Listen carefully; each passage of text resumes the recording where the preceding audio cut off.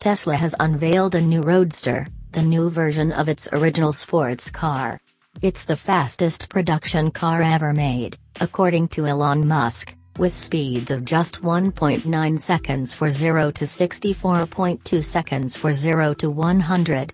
It can handle a quarter mile in 8.9 seconds.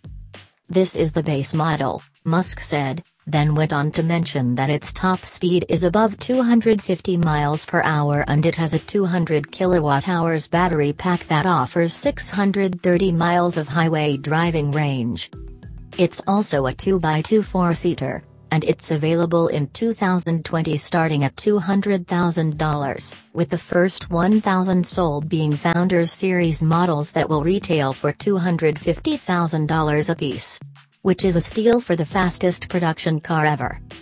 Understandably, the crowd was in awe when Musk revealed the new Roadster, which has a look inside and out that owes a lot to classic sports car design. The car also ripped up the runway at the hangar where the event was held, before pulling to a stop and being flanked by the two new Tesla semi-trucks on either side.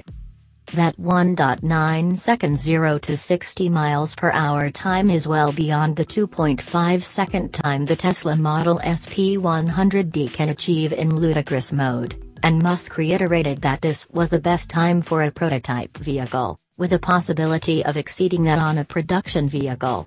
But what's better than best? Tesla was also giving rides to anyone at the event who put down a $50,000 deposit on a purchase for when it's available. Without knowing the full price,